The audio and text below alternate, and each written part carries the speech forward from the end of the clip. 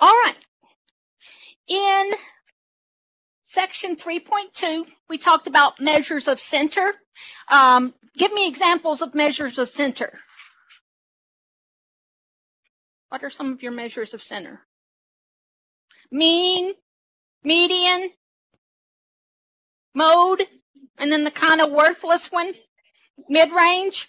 We're never going to say mid-range again. From now on, we're going to stick mean and median and mode really tell us the center of the data.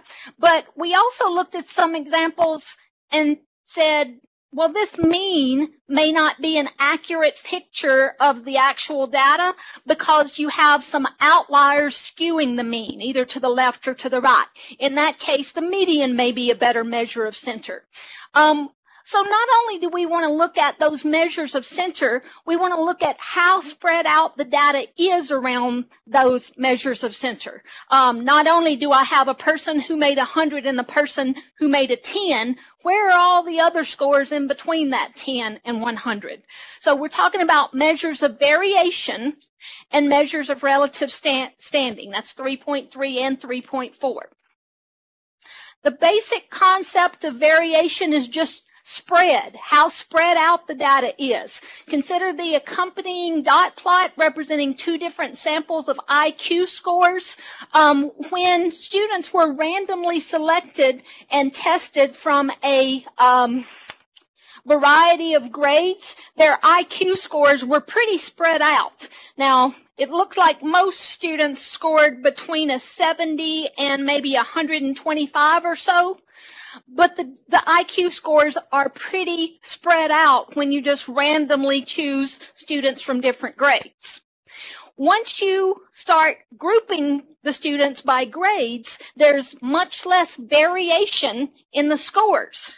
And in that way, Jane, the word variation makes sense. You don't have to be in a statistics class for it to make sense that there's less variation or less spread in those scores. So that's just a basic idea of what variation means. The characteristic of spread or variation is so important. In statistics, we have to have numbers that measure the things that are important. We don't want to just say there's a little bit of spread or there's a lot of spread. We want to come up with an actual number that tells us something about how spread out the data is. These sections cover 4 measures of variation and relative standing. We'll talk about range, standard deviation, variance, and z-scores. At least 2 of those we'll find on the calculator. 2 of them are very easy to find by hand, but 2 of them we'll find on the calculator. You'll just need to know what it means when the calculator tells you the standard deviation is 2.7. Now, what is that? Is that a big standard deviation or a small standard deviation? We'll figure it out. The range of a set of data is just the difference between the maximum value and the minimum value. Like I said, if I had a group of students who took a test and the lowest score was 10 and the highest score was 100, then the range would be 90. That doesn't tell me a whole lot, though. It's kind of like mid-range in that it's only dealing with the highest score and the lowest score, and those may be very different than all the other scores. So if we only know the highest and the lowest scores, range is all we can give. But when we know all the scores, we have better measures of distribution than the range. The biggest one that we're going to talk about the rest of the semester is the standard deviation. The standard deviation of a set of sample values is denoted by S. From now on, when I say what does little s stand for, you're going to say sample standard deviation.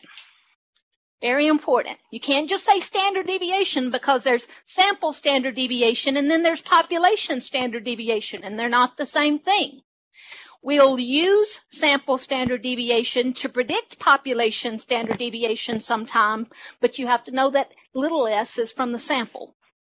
It's a measure of variation of values about the mean, And then, of course, there's a round off rule, which you're not going to have to memorize because MyMathLab is always going to tell you what to round to. But like our measures of center, we round measures of variation to 1 decimal place more than the original data. So if our original data was to the nearest whole number, we'd give standard deviation to the nearest tenth.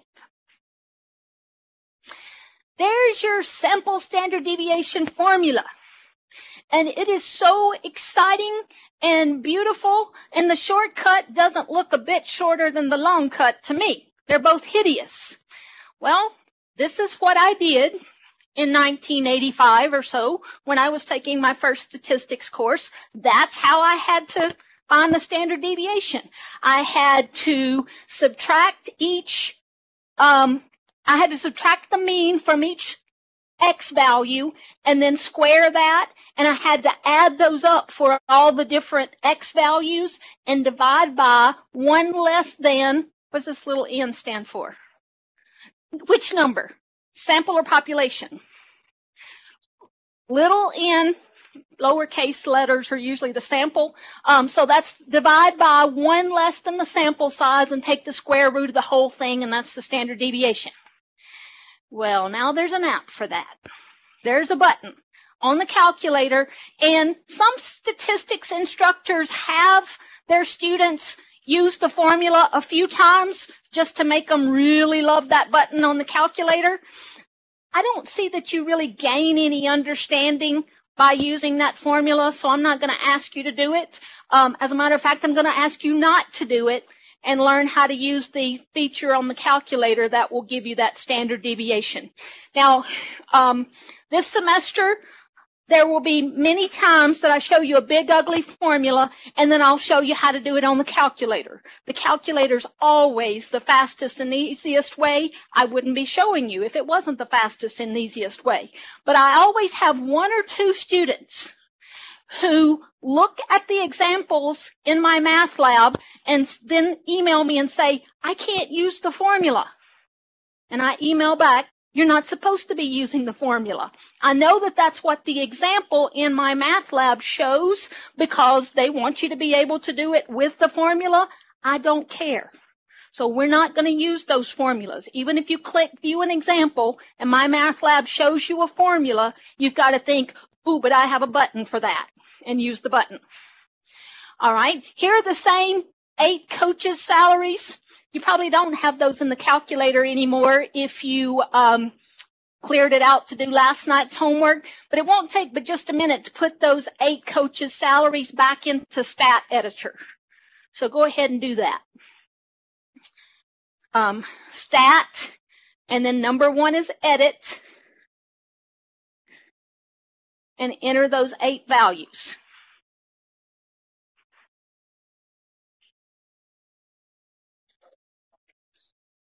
Well, then you have them. Yeah, you don't have to put them back in if you still have them from the last class when you typed them in.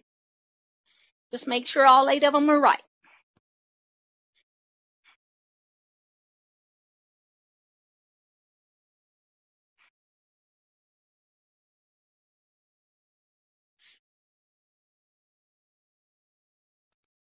How do I get rid of one if it's wrong and put the right one? You move the cursor down to it and then just press delete for that value. No, delete right there. And then retype in the new one. Mm-hmm.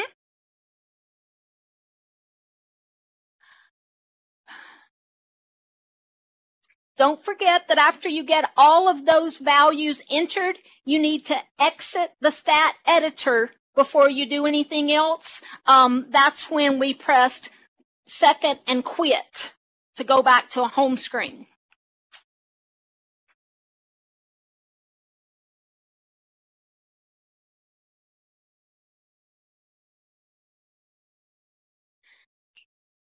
Now, where did we go to find that list with mean and median on it?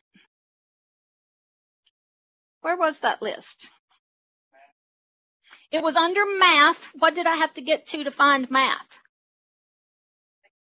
Second and list. Second and then the stat button, and then move the cursor over to math.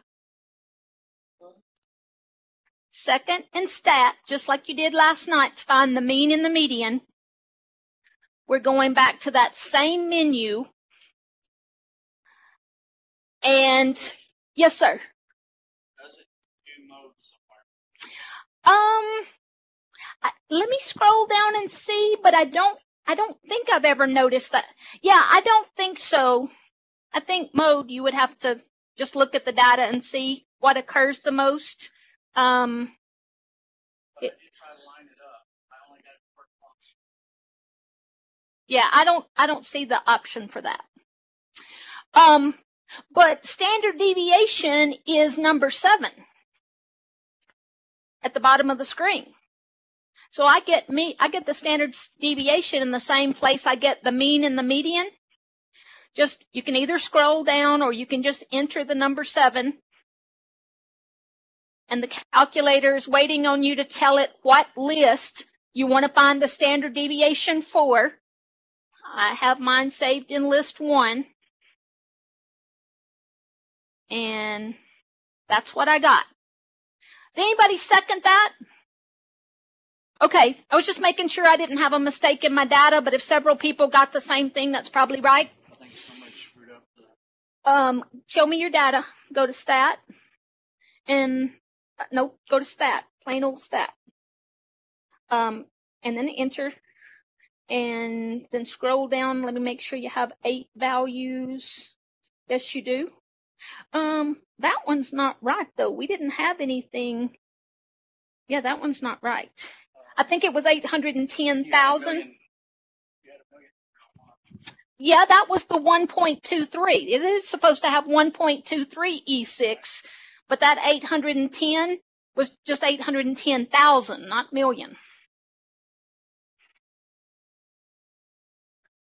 Now, I don't think that's actually going to fix that problem, but that's one of the problems. I'll come back to you. So what is that? 371,574.5 if we round to 1 decimal place.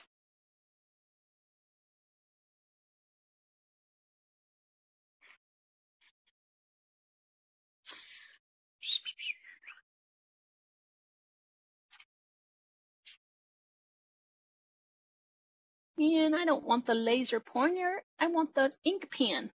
In my office, I can write on that slide and it'll show up.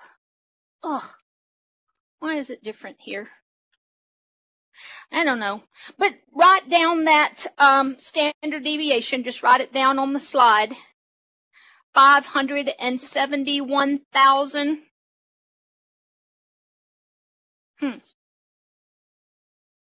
371,574.5 is the standard deviation. Just looking at it.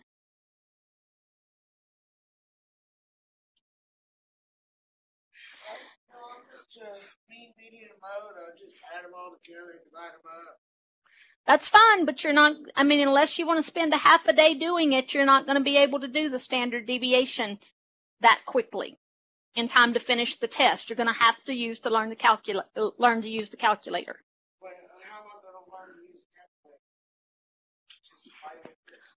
You look at your notes and press every button I said to press, and then use it on your homework so that you practice and remember, okay, when I need to do this on the test, I've done this enough times, I know where to go now and what to push. You've got to practice on your homework, practice on the practice test, and then be able to know where to go on the calculator on the test. Nothing will get that in your head better than practice. Yeah, I just wanted you to get your data right, and then we'll try to figure out what that mistake is. You didn't tell it list 1. You said standard deviation, but you didn't tell it of what? Yep.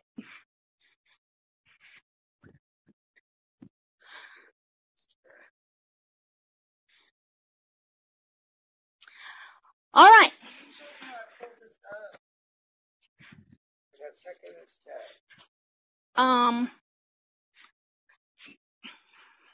This right here, Jane, means move the cursor to the right 2 times until you have the word math highlighted.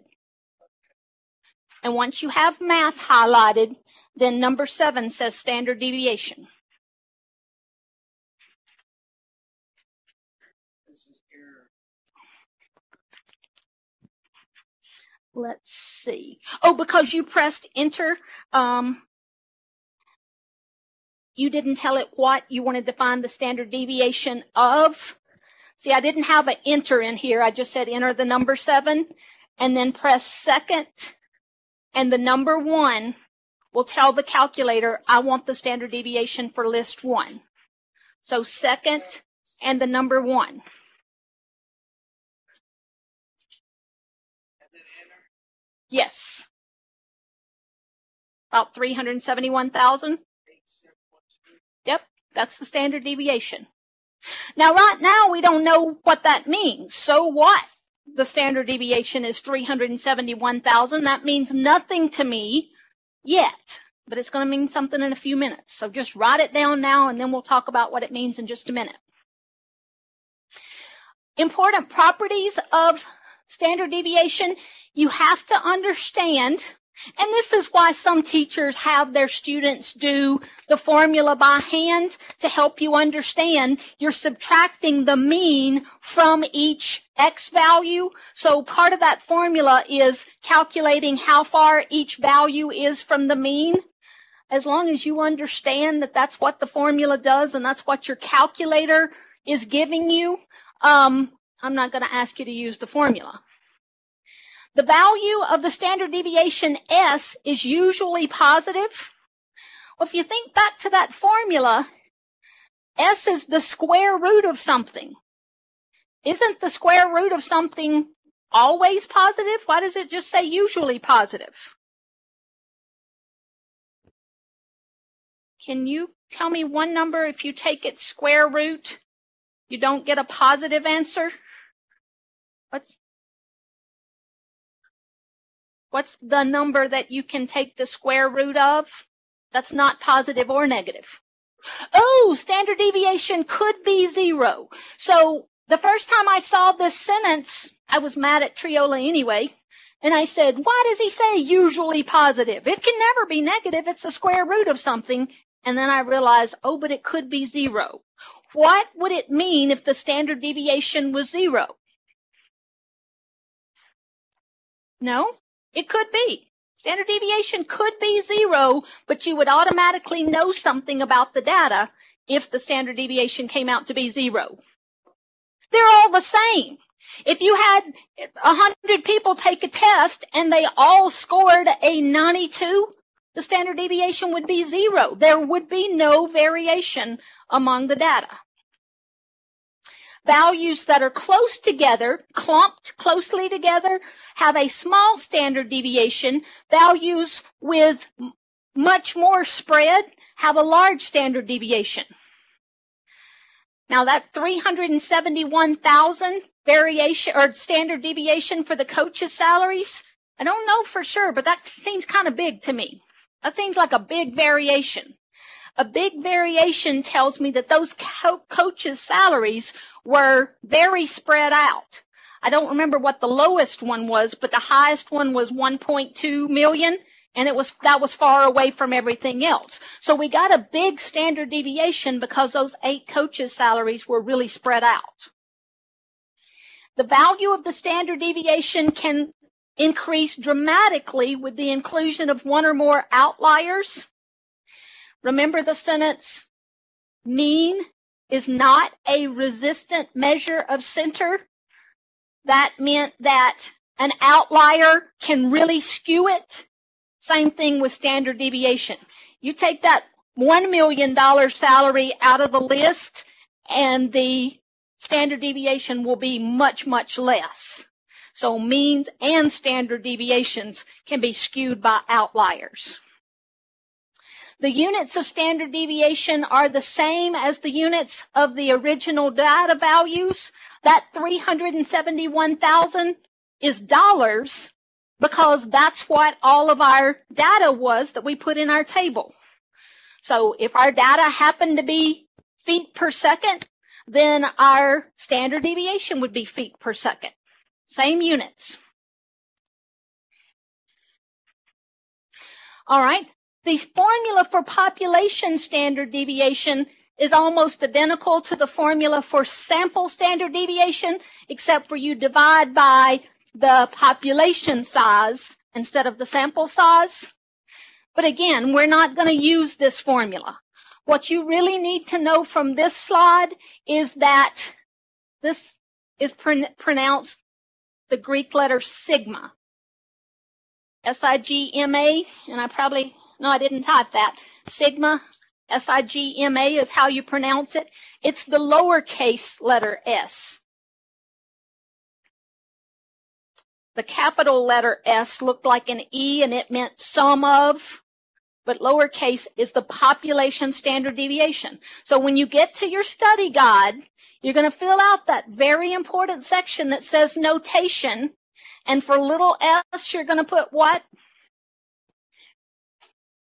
Sample standard deviation, and you can't leave out that word sample. It's the sample standard deviation. And when you come to sigma, you're going to write what? Population standard deviation. Got to know the difference. That's going to be very important in later chapters. The variance is just the standard deviation squared. So if the standard deviation is, say 4, what's the variance going to be? If the standard deviation is 4, what's the variation going to be? 4 squared is 16. If the standard deviation is 4, the variance is 16. The variance is always just the square of the standard deviation. So one more time, if the standard deviation is 7, what's the variance? 49. We're going to talk about variance less than we talk about standard deviation. Mean and standard deviation are going to be our two most important things for the whole rest of the semester. Everything else we mention a few times and then kind of let it go. But mean and standard deviation you'll see over and over every day. Very important. Very important enough for me to say very important. And then you can highlight it and put a couple of exclamation marks beside it. Do not round the standard deviation and then square what you've written on your paper. That 371,000, we rounded it to the nearest tenth, correct? If we square what we wrote down on our paper, then we've already rounded, and squaring makes the error bigger. Like if you round something to the nearest tenth, and then you square it, you've made the error even bigger than what you rounded it to. So instead of squaring what you wrote down, either leave all the digits on your calculator and then hit the square button so the calculator squares all of them, or you can go to that same list and just scroll down to number 8. Let me show you. If I wanted the variation,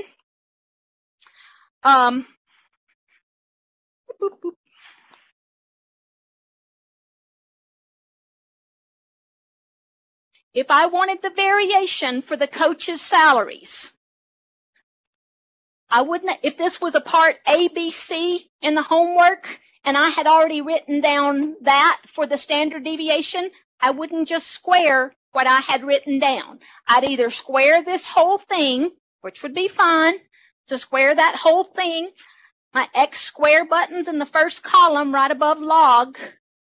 And notice if I just press that square button, it understands that I want to square the previous answer. So I had this on my screen, and then all I did was press the square button, and the calculator said, okay, I'll square your previous answer. The variance for the coaches' salaries, ooh, what is that 1.38 E11? If I put 1.38 down for the variation in the homework. Is that going to be right? Not even close, because this means what? 1.38 times 10 to the 11th. Is that huge or tiny? That's huge. 10 times 10 times 10, 11 times, that's huge, which means move the decimal to the right 11 places. I could move it 2 places, but then I'd have to add 9 zeros. So make sure if you wrote that down, actually, let me write down the other digits. 1.38067, 609, 5. All right. That lets me have more precision when I move my decimal 11 places to the right. 1, 2, 3, 4, 5, 6, 7, 8, 9. I'm only going to have to add 2 zeros.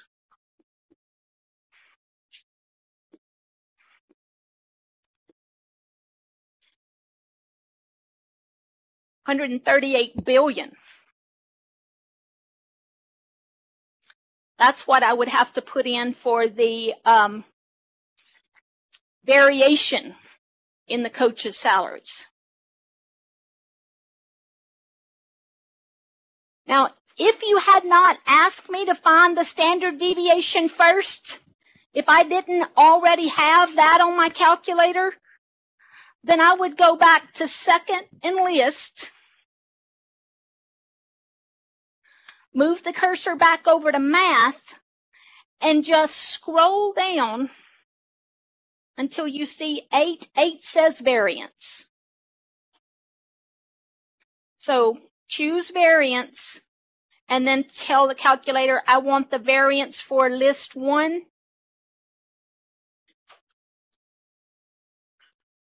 You get the same thing. So you can find variation either way. If you already have the standard deviation on your screen, just hit the square button. If you don't already have the standard deviation on your screen, then go back to the math menu and choose standard deviation. Variance list 1. Yep. And then enter.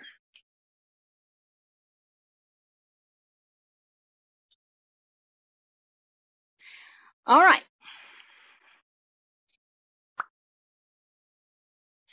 So you should have this answer written down as 138 million and then the rest of the numbers. Make sure that you understand all of this notation. Little s is the sample standard deviation, and the symbol for sample variance is just s squared. Whatever s is, square it, and that gives you the sample variation. Sample variance. I'm sorry, I said that wrong. Sample variance. If sigma is the symbol for the population standard deviation, then sigma squared is the symbol for population variance. And over, I'm going to say it is not sufficient to say what's the standard deviation. You have to say what is the sample standard deviation or what is the population standard deviation, because they're very likely to be two different things.